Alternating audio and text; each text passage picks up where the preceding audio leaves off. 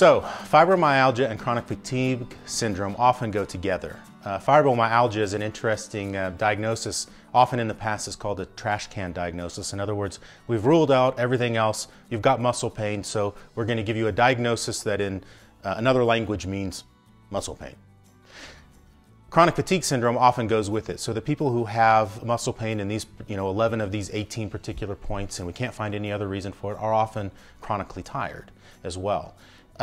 One scientific study recently in the last few years found that the hole in the bottom of the skull that the brain stem, the brain sends all the messages through, or most of them through, in a high percentage of the population is smaller than average. So what they do is they would surgically bore that hole out larger, and would immediately give them some results, but it caused more problems later.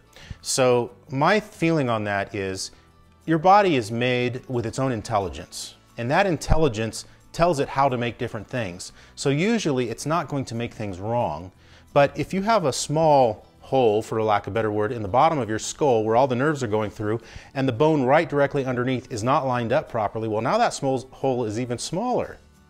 And that can cause some severe problems, one of which is fibromyalgia and chronic fatigue syndrome. So I have had several patients over the years come in with one or both of those diagnoses, and we've adjusted them and they've gotten better. Sometimes it's just that they can manage the muscle pain and the fatigue better. Sometimes they're cleared up and it seems to go away entirely.